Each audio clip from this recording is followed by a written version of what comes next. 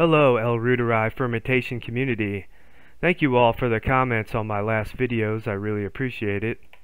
Since making that video about 3 weeks ago, I have tried several batches, some of them successful and some of them not.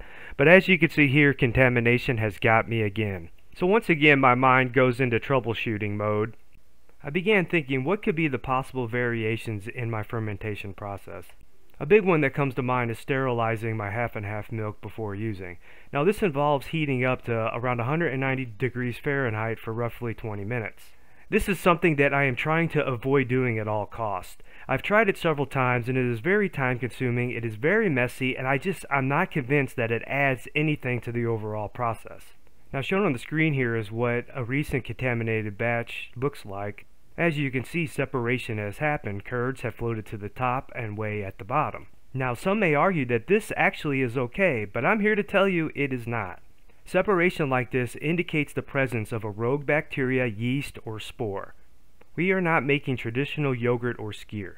We are growing a single strand of bacteria inside of a dairy product for consumption.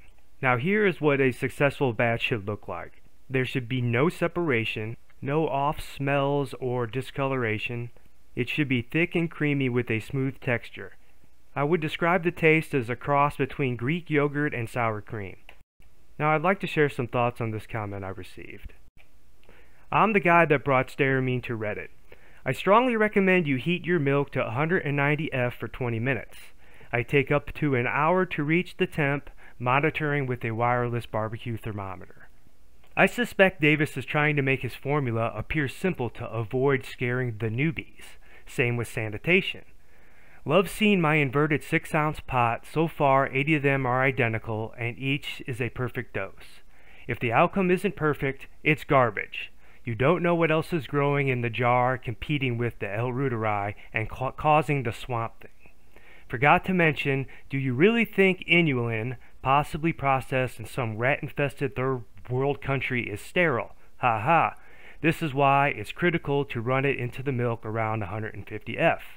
Good job, but added in some heating. It is not optional.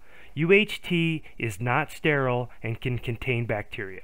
If the milk is kept unrefrigerated with expiry in years, it's sterile packed. If not, future swamp thing. Now there's a lot to unpack with this comment.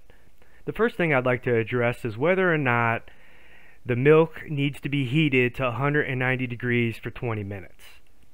I've tried this technique several times and I'm just not convinced that it's worth doing.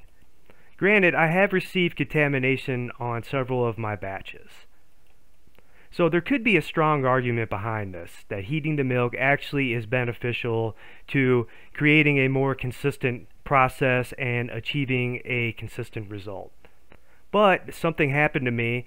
I was at Costco about a week ago and I walked into the freezer to buy some eggs, and lo and behold, right in front of me stood a bottle of organic half and half milk, and as soon as I saw this, the light bulb went off in my head. Now this milk is packaged inside of a plastic bottle.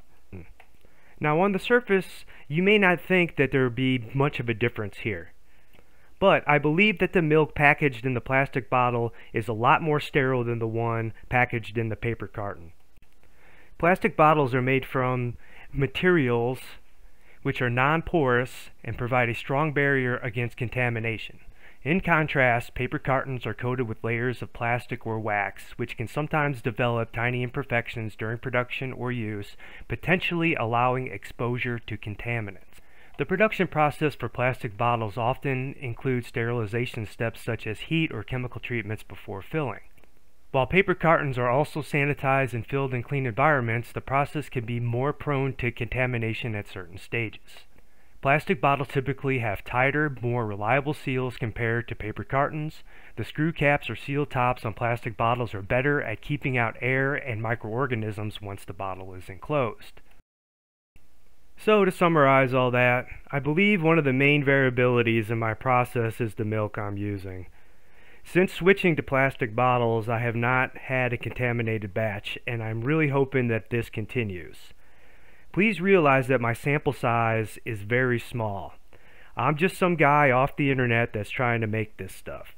So if anyone out there has any experience with this, please leave me a comment. I would love to discuss this, and I'm trying to learn more.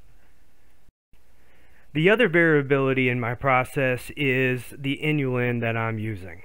Now, Dr. Davis says to use 2 tablespoons of inulin, and he basically just says just put it in there and stir it in.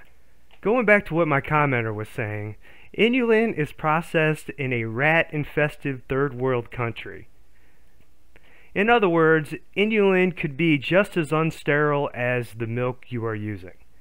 I've got some ideas on how to sterilize this inulin, and I think I'm going to touch on it in a future video. I've also been reading some reports that inulin may not be the best food for this bacteria. This bacteria eats simple sugars, and inulin isn't a simple sugar. Now, I'm still kind of digesting what everyone is saying about this. I'm going to do some more research on this and hopefully present it in another video. Thanks for watching, everyone.